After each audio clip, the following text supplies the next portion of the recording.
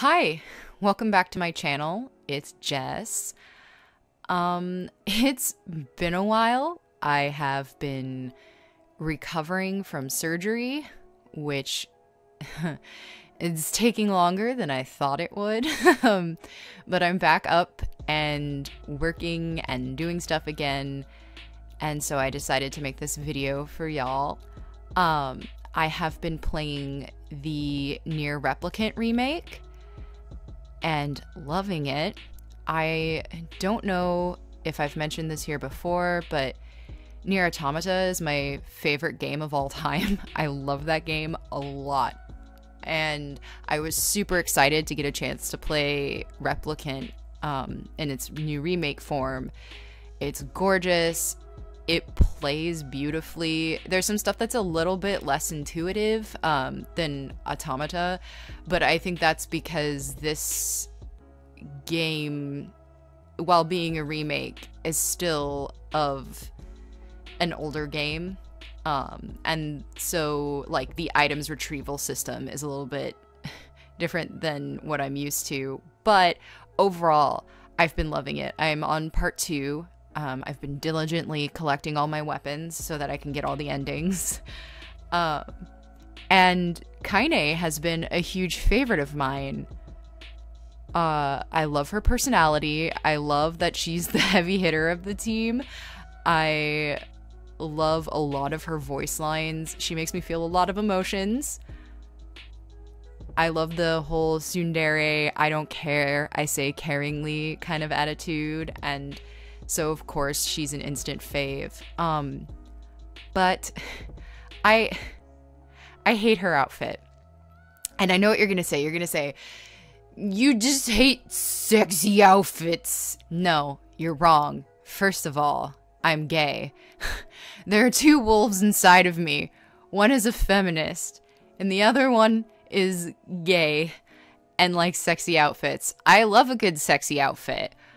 I loved the outfits in Automata. I think A2's was less cute, but hers made sense. She's been unable to have contact with other androids and get new gear, and so she just has her chassis and what's been slowly wearing away from wear and tear over time, and so I totally accepted that. But overall, like, I thought 2B's outfit was super cute. I loved it. I love the design. I love the subtle take on futurism. The more Victorian black and white subtle look, I think, is in stark contrast to a lot of the bright, colorful depictions of the future we have. So I kind of really appreciated that. And I thought the outfits were cute. Meanwhile, Kaine's outfit is, I think I described it to my friends as, it's not even sexy. It's like Walmart sexy lingerie. Cheap, my first lingerie that you buy online or at Walmart or whatever. And I just don't understand it. I know, I heard, so I don't know if this is 100% accurate, but Yoko Taro, in his notes for designs for her, said that her shade side had to be covered. So here you see me covering her shade side with a glove, and I even kept a lot of the bandage designs from her original design for her legs, and you can see them a little bit around the top of her neck, because those parts cannot be exposed to sunlight. So I understand that, but apparently someone took that as only those parts need to be covered. And then, you know, voila, you get the design that we currently have. And I've voiced this opinion about it before, like my personal feelings on the matter. And my friend was like, dude, same. And he sent me some awesome concept art. I showed a little bit of it at the beginning, but I'll pop it up right here, of some alternate ideas for outfits for her. And while I didn't really like the skirts because I thought they would really inhibit movement, I really liked the idea of choosing a feature and going with it. So, like, I'm not against, like, sexy features, but, like, can we have, like, can we at least just pick one? Can it just be like tits or ass? Like, does it, I mean, this video isn't sponsored, so I can say that. Does it have to be both? And kind of lean into it a little bit like Automata did, where it was a very butt-focused game. It had a vision, and that vision was butt-shaped. And I felt like I would be okay with that. Just pick one. But no, they just went for like the super sexy design. But I kind of liked this more Victorian inspiration they had going for her. I think it's interesting because a lot of these outfits are fantasy ye old, but from different time periods. Like, the protagonist Nier, brother Nier, wears a very, like, what you would wear to the Ren Fair, even though it's not Renaissance or medieval, it's just like fake that, you know? Whereas Emile wears something that is more 1700s.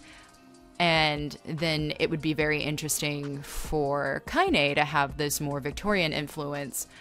And I really liked that in the blazer elements. I think the bustle skirt would have been hard for them to A, animate, and B, it would have been inhibiting a lot of her movements. So I kept the top. The only thing I wish I had done differently with the blazer is added a sheer lace layer underneath the lines of the blazer, kind of a soft, almost, what would you even call that? My brain can only think of like a handkerchief with a scalloped edge and lace that's kind of sheer to kind of give her a little bit more of a buffer from the bottom of her shorts. And I think it would add another feminine touch, because I know that it's noted that Kaine likes really feminine clothing. And so I wanted to try and keep some of that with the bows. Excuse me. And the color combo, because I think that nice, beautiful, I think it's like a robin's egg blue. Don't quote me on that. Sorry, I drink Diet Coke. The nice soft blue adds something to the contrast of her vulgar mouth, but her soft interior. I think that contrast is really nice. So I kept the blue because I loved it. Here, for some reason on my screen, it looks a lot more turquoise than it does in picture. I don't know if that's because I have the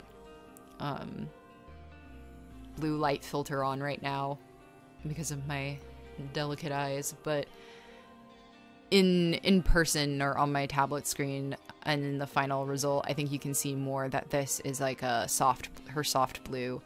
And like I said, I kept that because I like it in contrast to her character, and I think it adds a lot more of a soft feminine touch. I explained before that I kept the bandages from the design just because I wanted to keep her shade side as covered as it is in the original design, because that was super important. I kept them on the neck, I kept them on the leg, and then I fully covered the hand on the shade side with a full opaque black glove, where I had more of like a what would you call that? Just like a extended sleeve on her other hand. I also kind of chose an element of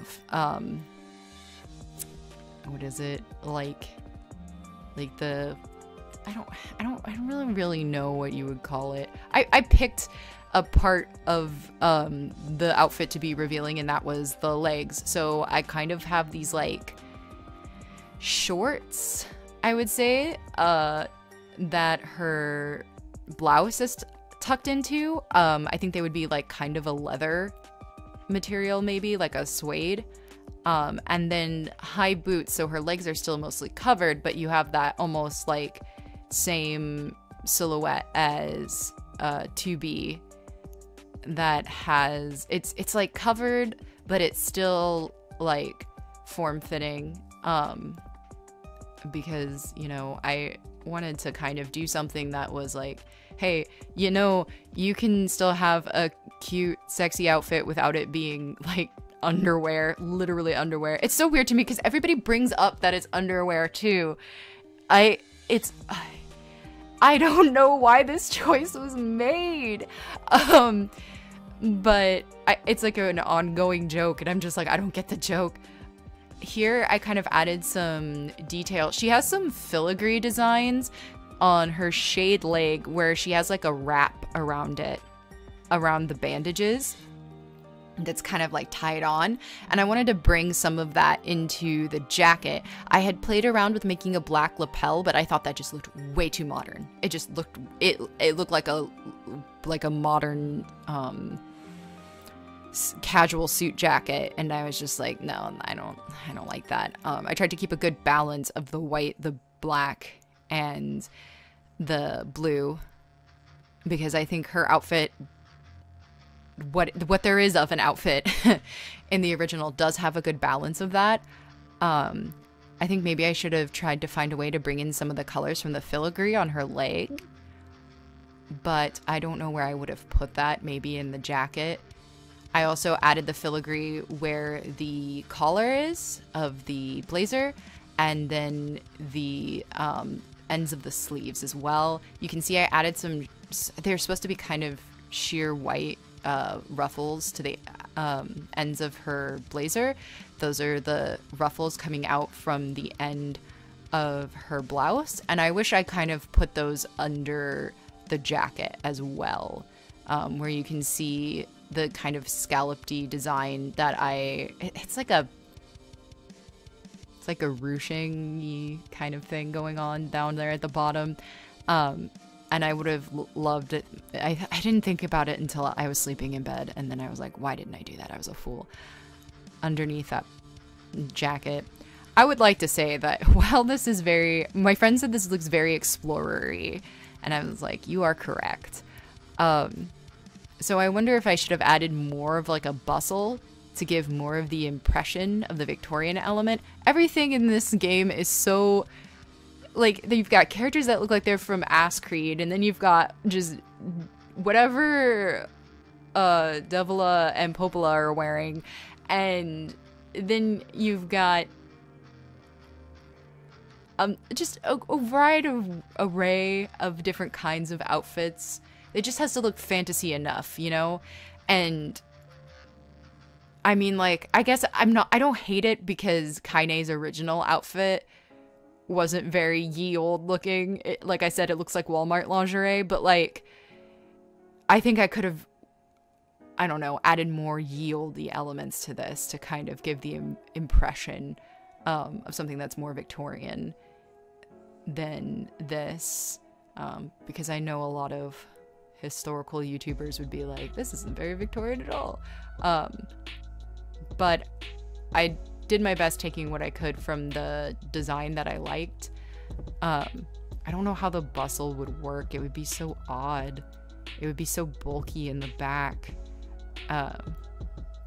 And I think for a lot of the main characters, Emil aside, because he kind of is floating, but anybody who's doing sick flips has a more form-fitting outfit, which makes sense to me, because you want to see their sick flips in full display, their neat back flips, and you don't want stuff getting caught on them. Although older Nier has the like little flap thing dangling down from his pants. I don't know what that is, but I mean, it looks cool, I guess. Here, this was really just about the outfit, though I wanted to have some movement, but I wanted to try and get the swords in there too, to just get the overall silhouette of what this would look like. But that was most of my thought process behind the decisions I made in this piece. And like I said, there's lots of stuff I would do differently, but this was a fun exercise, and like, instead of just complaining about something, why don't I try and do it myself? But anyway, outfits aside, this game has been super fun so far. A lot of emotions, a lot of crying, so be ready for that if you're gonna play, but super fun. And thank you for watching, and I hope you stick around, like, comment, and subscribe, and have a lovely day.